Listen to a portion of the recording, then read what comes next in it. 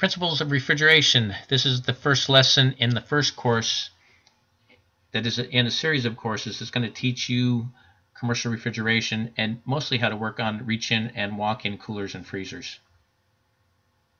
Before we get started in lesson 1, in this course we're going to look at the temperature ranges of refrigeration.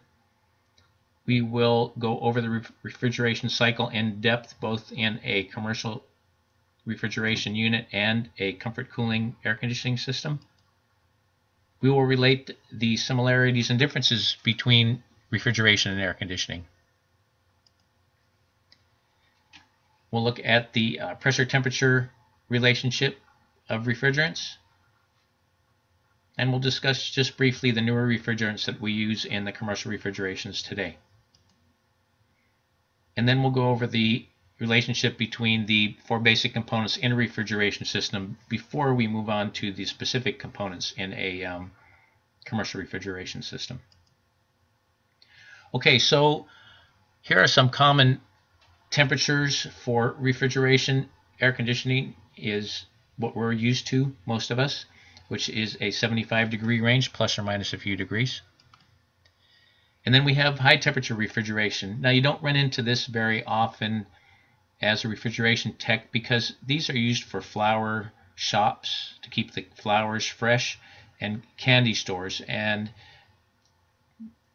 you'll work on a few of these, but mostly you're going to be working on the medium temperature refrigeration in the 35-degree range, which are refrigerators, walk-in freezers, and walk-in coolers and reach-in coolers. And you'll be working on low temperature refrigeration, which is in the minus 10-degree range, which are your reach-in and walk-in freezer ranges. Another temperature range is extra low temperature refrigeration. This you probably will not work on very often because this is industrial refrigeration, and this is where products are stored in a huge freezer prior to shipping out to the stores, the grocery stores, and to the restaurant supplier houses and so forth. Okay, so what you'll be working on mostly is the medium and low temperature units. And a walk-in refrigerator and cooler temperature range is between 35 and 37 degrees, and that's not a minus 37, that is 35 to 37 degrees. The reach-in refrigerator or cooler is 38 to 40 degrees. A walk-in freezer is in the minus 10-degree range, and then a reach-in freezer is 0 degrees. And if you'll notice, the temperatures of a walk-in and reach-in refrigerator are a little bit different, where the reach-ins are a little higher. The same here with the reach-in freezer. That's due mostly because the way that they're used and the way that they're designed to be used.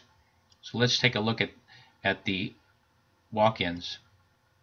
Okay, so walk-ins, they're designed to keep the large amount of foods and products fresher for longer periods of time. So this is where when you go into a restaurant, they'll take their food delivery and they'll store it in the walk-in and freezer and cooler.